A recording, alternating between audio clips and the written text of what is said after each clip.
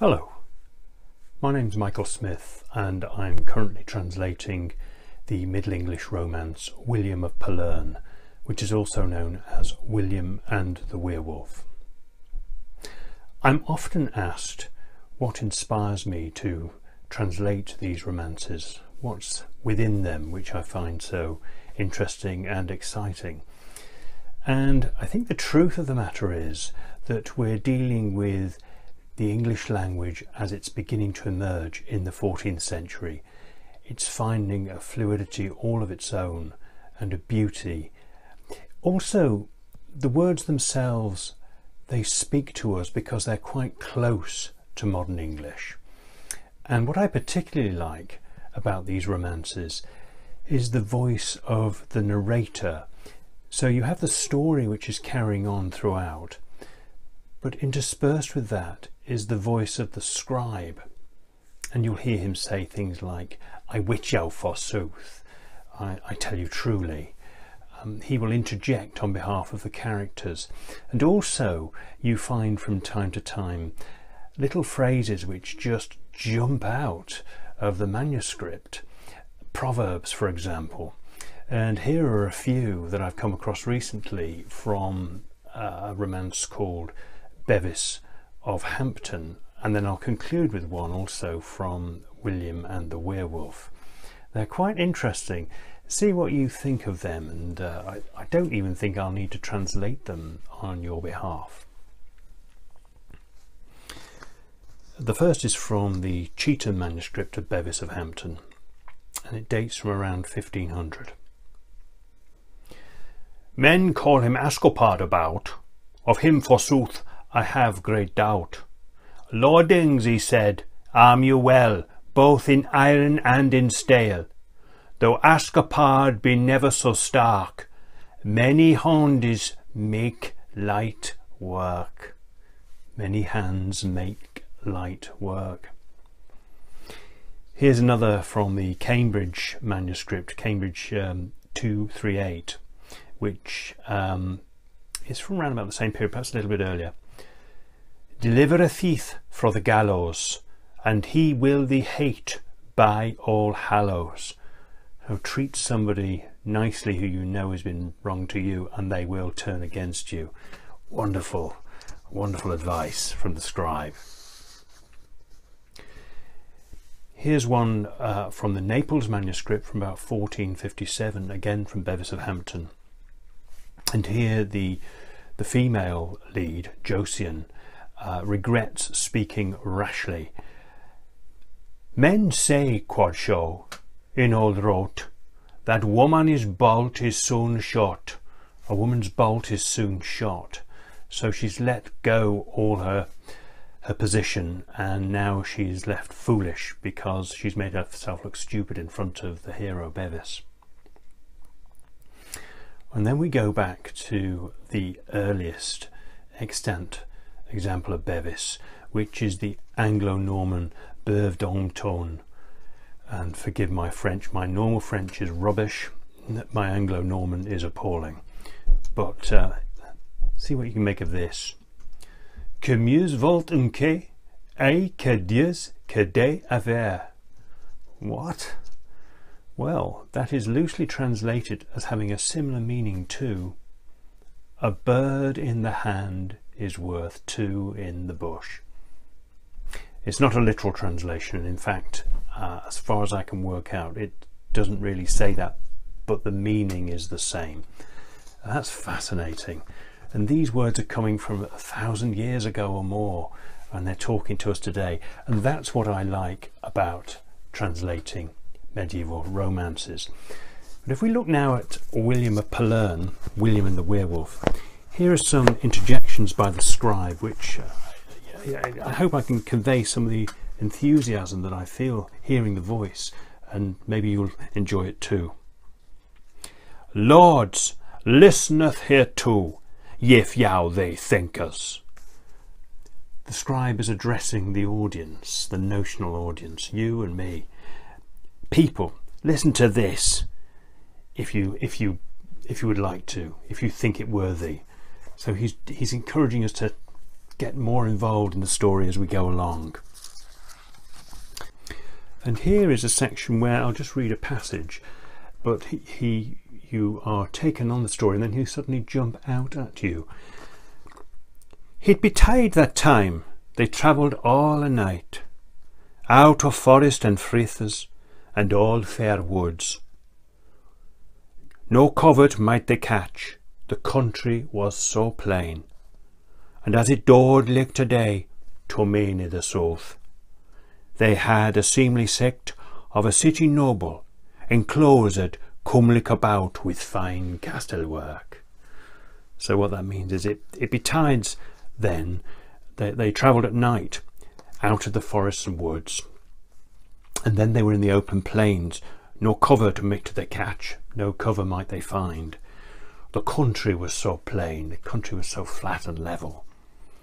And as it dawned like today, as the daylight dawned, to many the south, to tell you the truth, they had a seemly sight of a city noble. They could see now a noble city, all seemly and beautiful, enclosed comely about with fine castle work, enclosed beautifully about with crenellations, turrets and towers.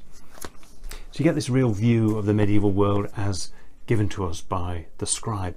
He's telling us not just the action, but he's seeing a world that he knows and he's sharing with us.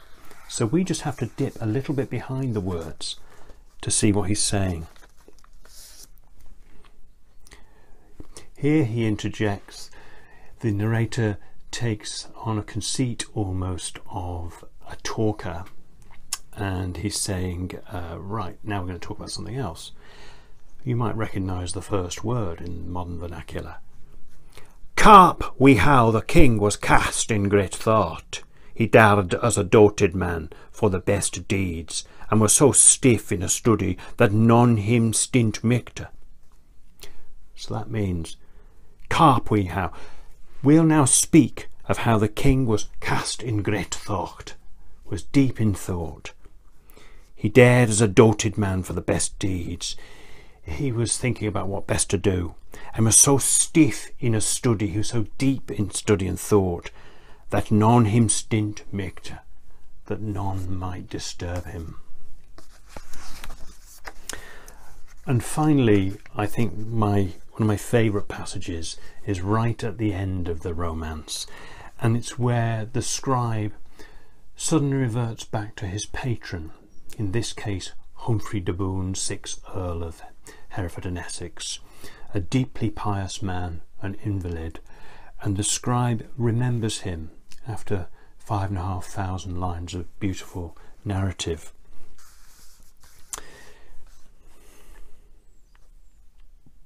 But, fair Frondes, for God's love and for your own menske, ye that liken in love switch things to hear, praiseth for that good Lord that gat this do mak. The hende Earl of Hereford, Humphrey de Bohun. The good King Edward's daughter was his dear mother. He let make this matter in this manner speak, for him that can know no French, nor never understand. Biddeth that blissful burn that balked us on the road, and to his mother Mary of mercy that is well. If the Lord God live, will he in earth lengus. And when he wends of this world, wealth without end, to leng in that licking joy that lasteth evermore. And God give all good grace that gladly so bid us, and perchly in paradise a place for to have. So the scribe is saying, but, fair friends, for God's love and for your own honour, you that like to hear such things as I've told you, praise that good Lord that made this, allowed this to be made, the High Earl of Hereford, Humphrey de Bohun. The good King Edward's daughter was his dear mother.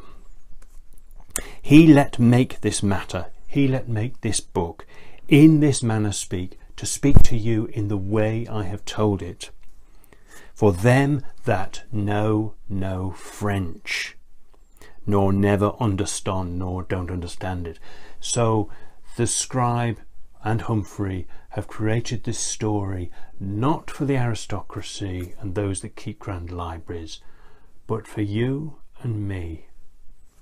Well, not quite, also for his higher managers and estate owners, etc. But nonetheless, he's making the French accessible to the English tongue.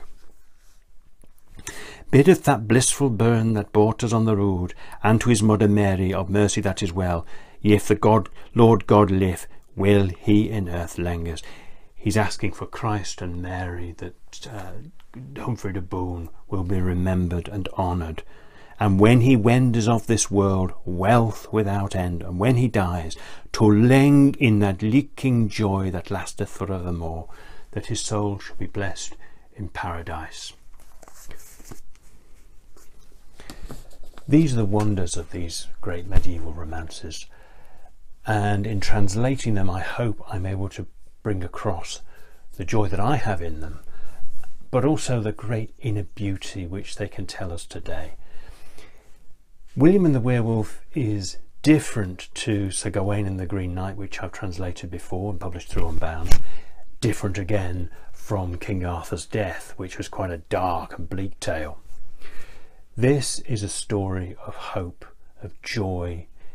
It's a story of justice, of how people should behave to each other. It's about a story of good lords and good ladies, how they should care for those who are not as privileged as themselves. It's a joyous read, a really beautiful story, and I hope very much, those of you who have already pledged to support it, that you'll get great pleasure out of reading it. And if you've not yet pledged and you'd like to do so, please follow the link at the end of this film. It's a great, great romance, and one that deserves to be heard again, and will be with your help. Thank you very much for watching this brief film. I nearly forgot. There's the proverb from William and the Werewolf, which I mentioned earlier, and here it is. I'll leave you with it. For but ik have bought of me ball be a short team. I am dead as Dornell. Now do all they will. I think you recognise it. For if my heartbreak be not cured, within a brief time I will be dead as a doornail. Please do all that you can. Isn't that wonderful?